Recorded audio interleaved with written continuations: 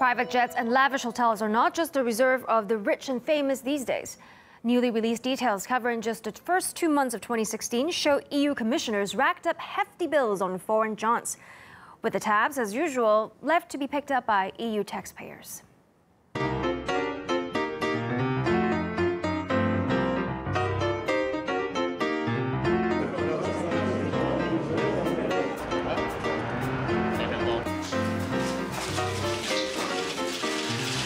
My first visit to Azerbaijan, the first visit to your country. Our meetings today encounter with foreign minister, good discussions on a range of issues, a wide range of issues, and also talked a lot.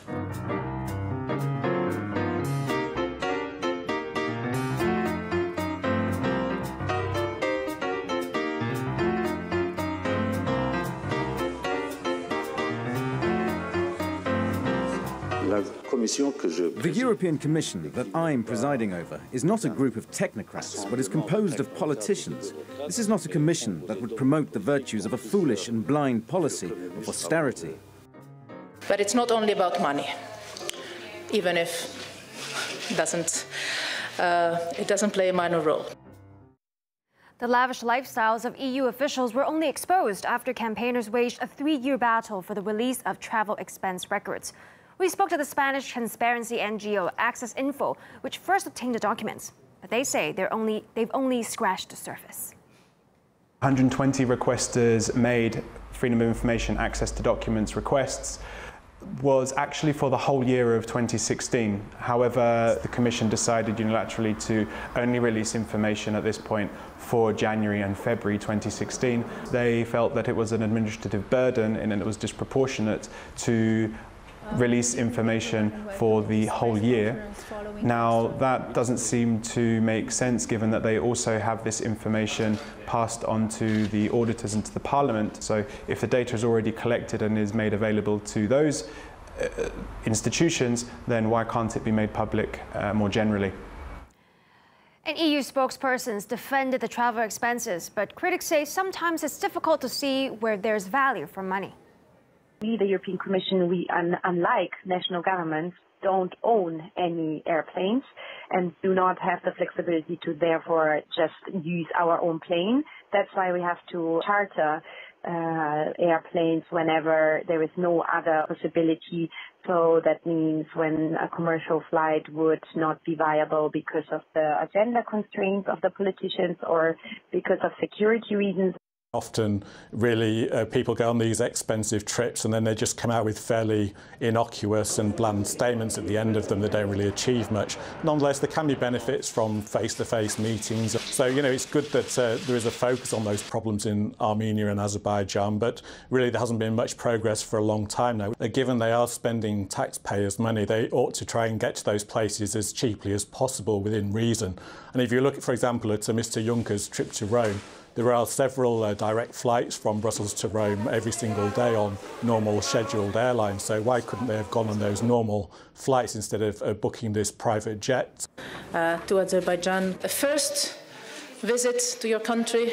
Our meetings today encounter with foreign minister, good discussions on a range of issues, a wide range of issues, and also talked a lot.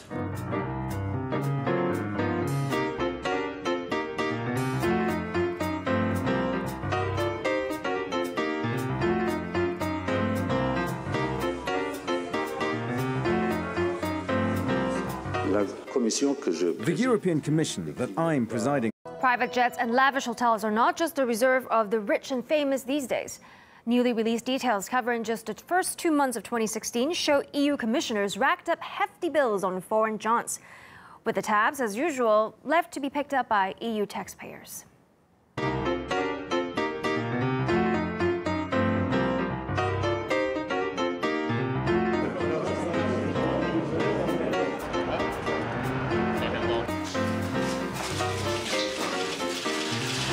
My first visit. Parliament. So if the data is already collected and is made available to those institutions, then why can't it be made public more generally?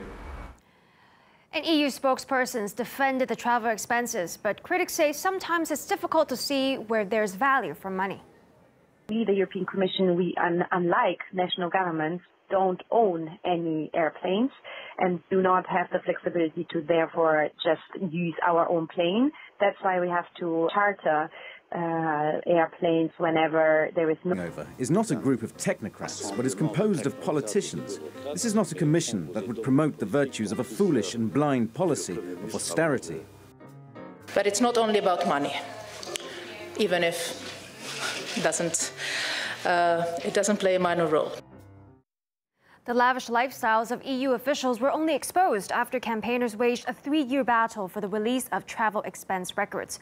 We spoke to the Spanish transparency NGO Access Info, which first obtained the documents. But they say they've only scratched the surface. 120 requesters made freedom of information access to documents requests was actually for the whole year of 2016. However, the Commission decided unilaterally to only release information at this point for January and February 2016. They felt that it was an administrative burden and it was disproportionate to release information for the whole year. Now, that doesn't seem to make sense given that they also have this information passed on to the auditors and to the